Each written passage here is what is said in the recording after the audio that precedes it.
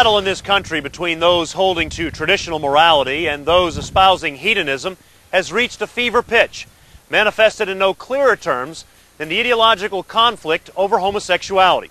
But forget about same-sex marriage, employment discrimination, and AIDS funding.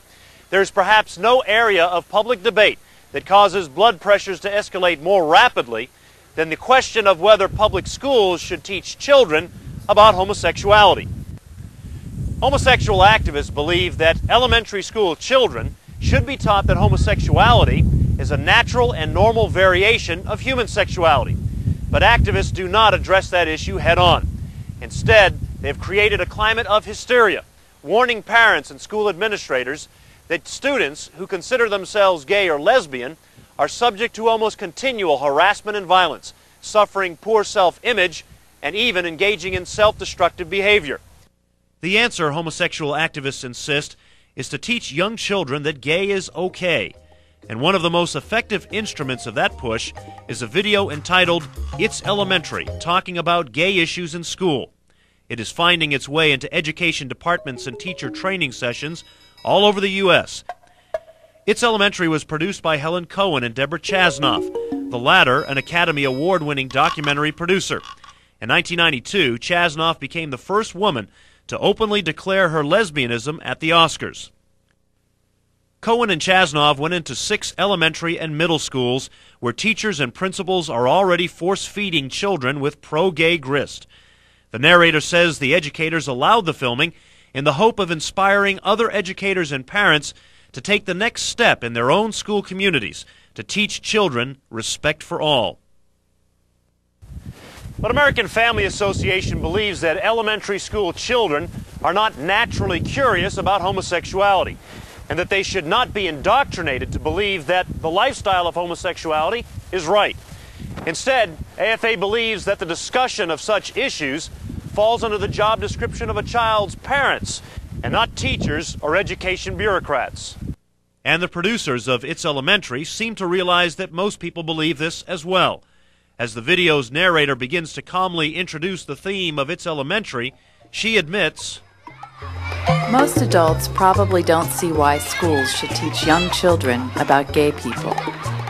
What becomes clear in the video, however, is that homosexual activists see why schools should teach about the gay lifestyle. It is to capture the hearts and minds of the next generation. Most adults probably don't see becomes the theme of It's Elementary, portraying the ignorance and bigotry of adults, including parents, as the cause of homophobia. Way at the beginning of the year, we talked about, I told you the word Indian, and I asked you to paint whatever came to mind when you heard that word. Do you remember that? Yeah. It's the same thing. What I want you to do when you go in just a minute and work in small groups, you're not going to be painting, okay? You're going to be writing down whatever comes to your mind when you hear the word gay or when you hear the word lesbian. So nothing's right or wrong There is in no this right either? That's right. There's no right or wrong answer. What? Mary. Where do kids get their ideas? It's Elementary provides the answer. You came up with a huge number of very different, very diverse words. But I'm curious about where you get your ideas from. Where do you get your information? Where do you get your thoughts? Where do you get your images from? I mostly get it from my parents and my aunts and uncles because they're always talking about it, saying it's wrong and you shouldn't do it. But I think it's just the way a person is. You can't really change it.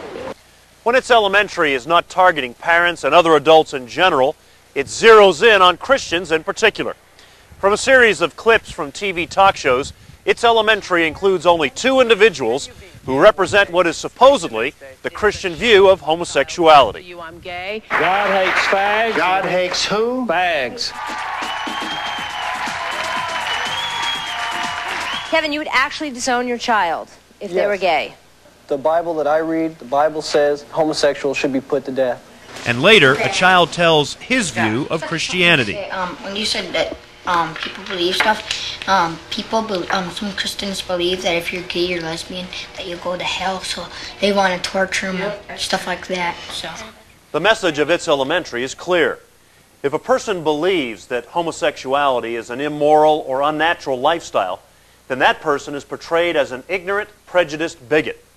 And that's a lesson that the teachers on Itz Elementary fully expect their students to learn. Kaylin was in a march saying, hey, hey, ho, ho, homophobia has got to go. Homophobia means being scared of gay or lesbian people, by Kaylin. And this is the whole crowd saying, hey, hey, ho, ho, homophobia has got to go. And this is a sign that says, we want rights too. And this is a banner that says, we want rights too. Even worse, however, is the contention of Itz Elementary that such homophobia leads to terrible violence against homosexuals. If the educational system doesn't deal with those issues early on, then there's bashing of gays in the streets. William Kiley arrived in court still wearing a neck brace nearly 2 months after he was the victim of an alleged gay bashing. Central to proving the attack as a hate crime are the words Huff used. What was he calling you? Kiley was asked. He's calling me a faggot and a queer as he's pushing me on the shoulder. He's telling me, let's get it on. In New York City, for example, such violence rose last year by 110%. The numbers of gay men murdered are startling, but even more alarming. Most of those charged with the murders are teenagers. They should have it in elementary school. They should have the beginning discussions much, much earlier. This theme provides the rationale for Itz Elementary. Take the discussion of homosexuality out of the hands of ignorant parents and place it into the hands of an enlightened public school system. So how should it be taught? I mean, are you too young? No. Should you not be reading Jack? And maybe somebody could talk about Jack from last year.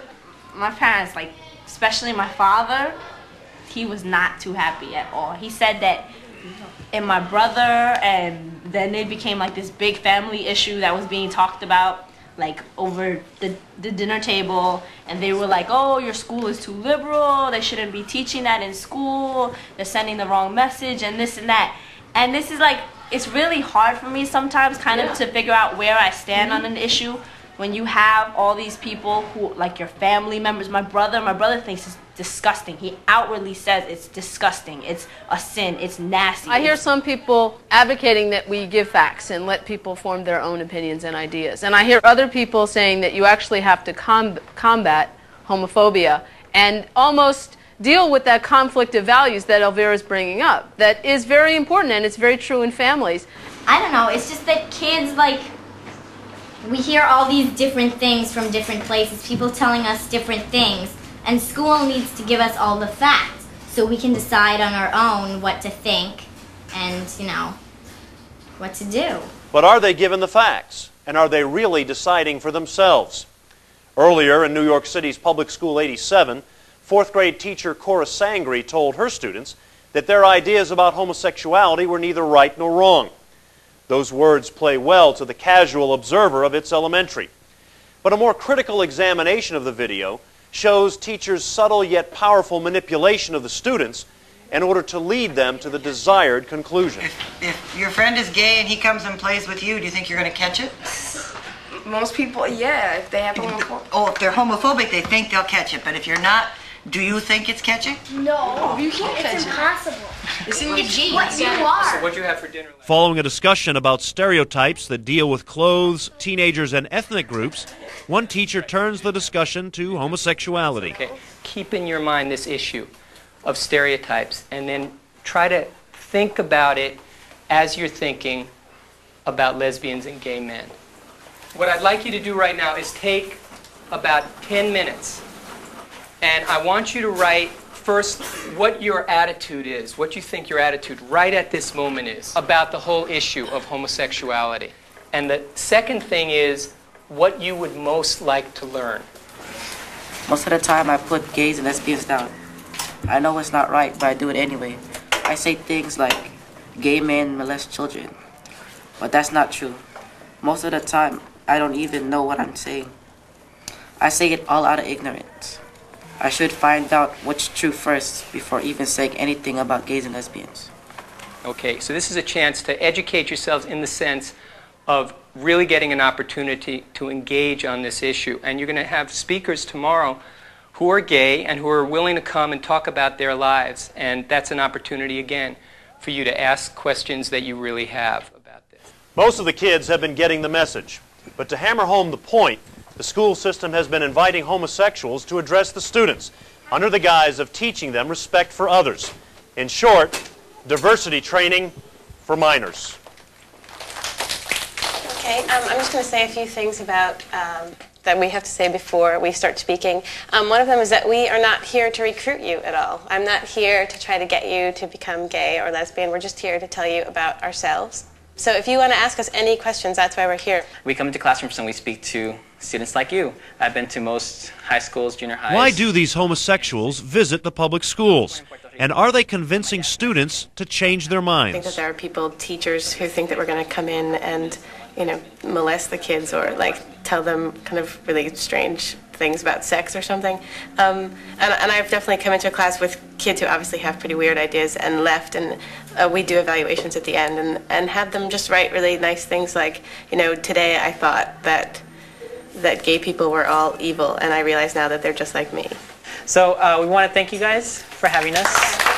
To what extent have there been changes in what you think? And also, have any stereotypes been broken? Yeah. And I was like, they're gay? I mean, they look straight, just like other people here. They look straight. I was like, well, I guess, you know, you could never really tell until you meet them and, you know, tell them about you. You can never really tell. Not all homosexuals who address these issues come from outside the classroom. One homosexual teacher steers his kids to the politically correct view of marriage. Let me tell you quickly the background. Today, the law says that if you're the same sex, 2 men and 2 women, you can't get married. It is against the law.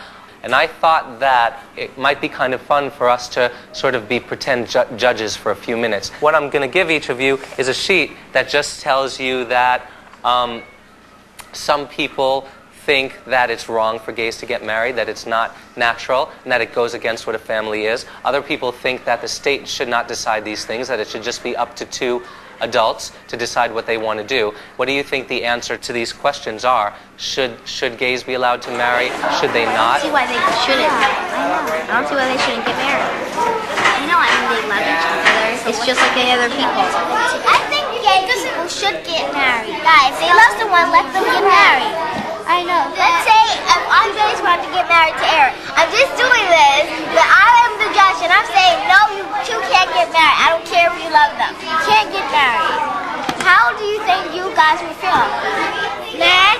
Yeah, exactly. So you think that they can't get married? I don't know. When noting the manipulation of students when it comes to the issue of homosexuality, it's ironic to note that when the U.S. Supreme Court banned prayer in public schools and when it forbade the posting of the 10 Commandments, one of the major reasons was that school sanctioning of religion would have a coercive effect on students.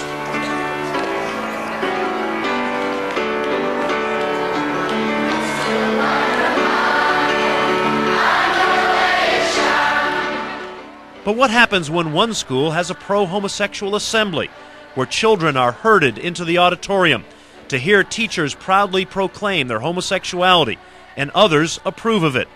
Suddenly, coercion in the name of a homosexual agenda is applauded. Good morning. Oh, that's much better. My name is Jeff, and for those of you who don't know me yet, I teach creative movement to the 1st and 2nd grade, and I was an after-school teacher. And this is a soccer ball. How many of you have ever kicked a soccer ball or played the game of soccer? Come on over on that bench. I bet you guys have. All right, there you go. You guys are included too. Imagine if every time I went to play soccer, I had to hide my right shin.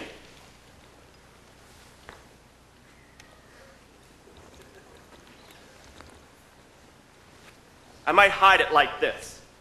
And then I'd try to play soccer.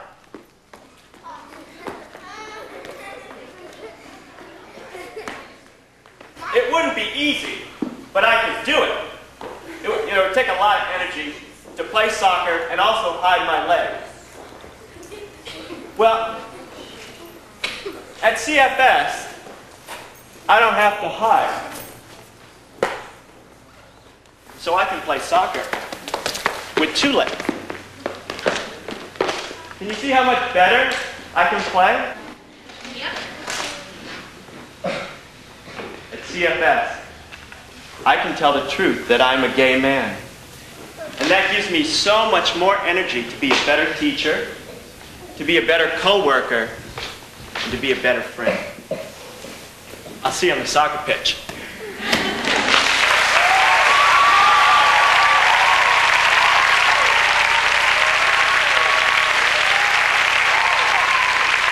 I want to say to you all that today I feel the most proud of the kids in this school.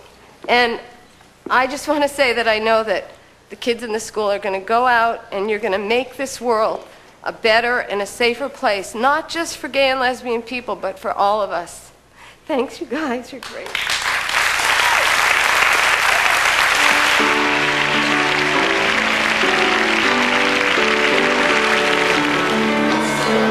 At least one young lady got the message. I think that it's good that a lot of teachers came out because I think it's better to know somebody that's gay and it makes you like look at it in a different way.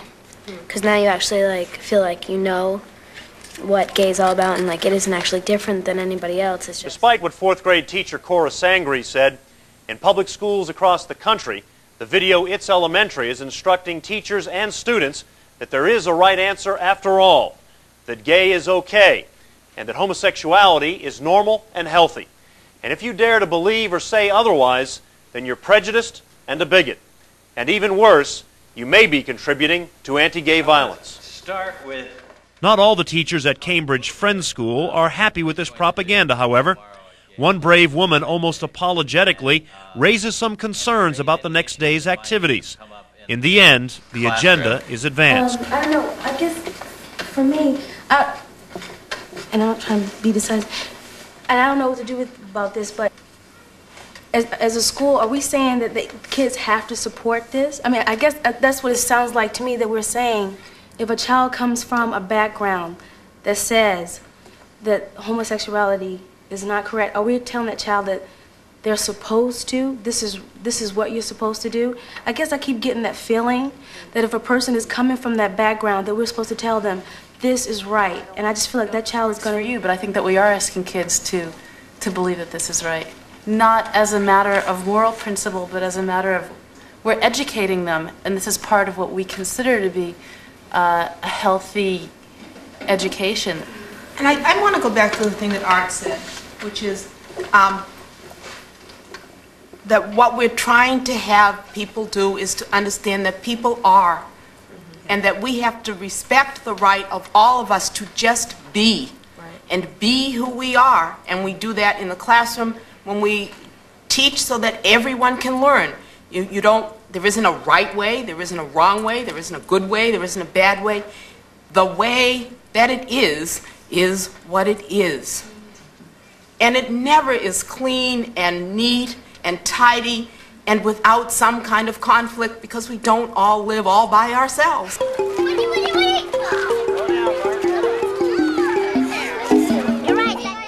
The principal of the school agrees and says not all morality is taught in the home.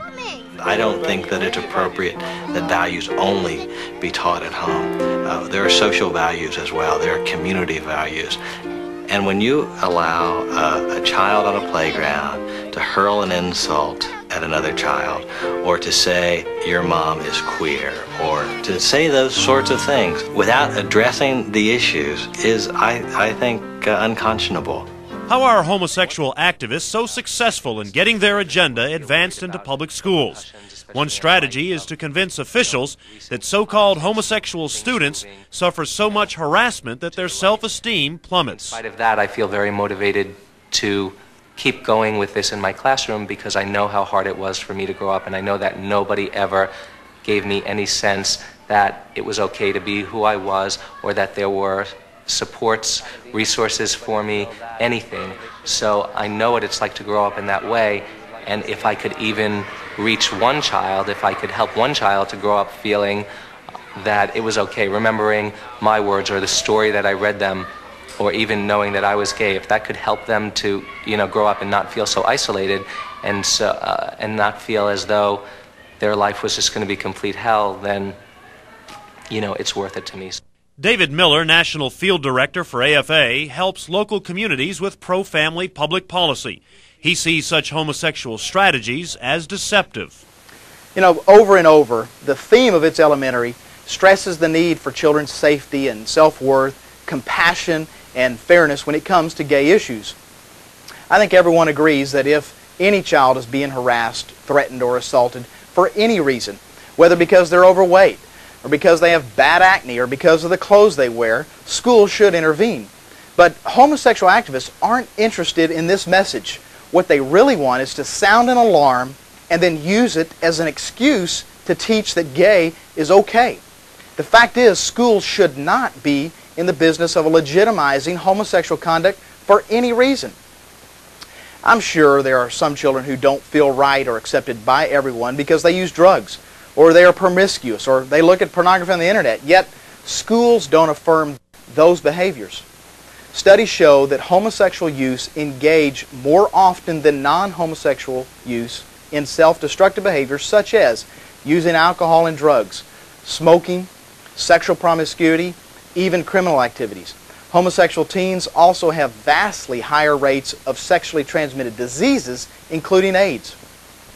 And the thing is, these statistics hold true even in cities like San Francisco that are friendly to the homosexual lifestyle, proving that it is the lifestyle that is destructive and not society's disapproval of it.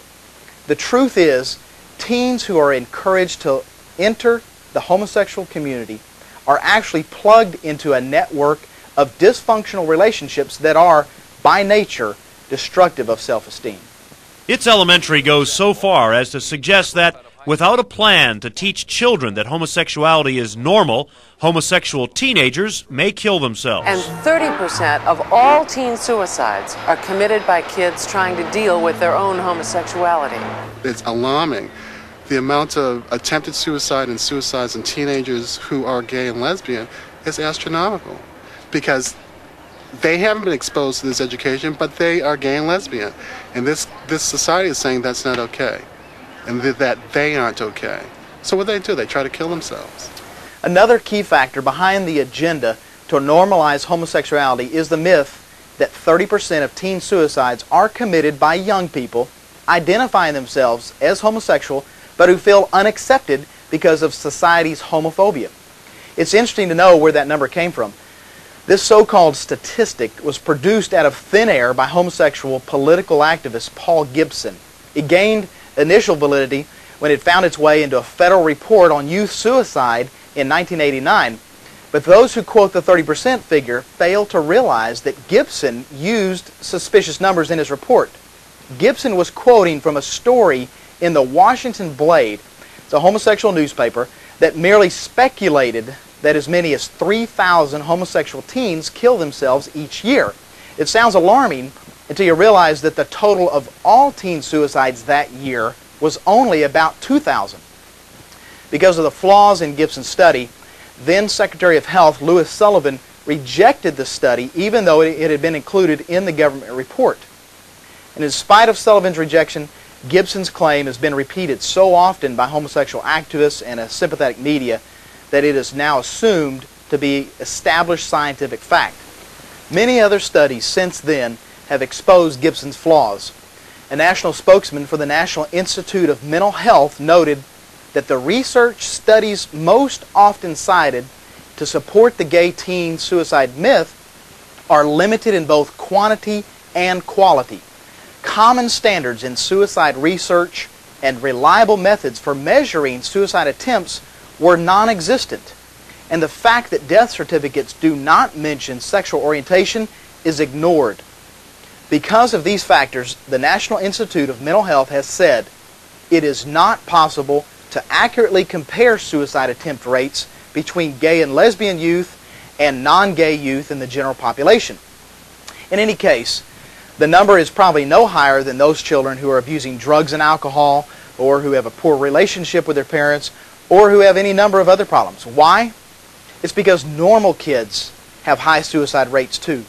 But as a society, we are not going to approve of alcohol or drug abuse in hopes that these teens will stop trying to kill themselves. The facts show that gay is not okay, and it's actually destructive to a child's well-being. Homosexual activists are successfully using this school safety and self-worth argument as a Trojan horse to get their agenda into the schools as early as possible. They've gained a sympathetic ear in places like the schools you saw in this video. In November 1998, Chicago Public Schools announced that its elementary will be used for staff development and training in all of the district schools. In response to Matthew Shepard's murder, using the safety trump card, they have convinced a University of Wyoming faculty member to use the video in an effort to sensitize faculty and students about the roots of homophobia and anti-gay violence. Many powerful liberal education groups have heartily endorsed the video, including the National Education Association.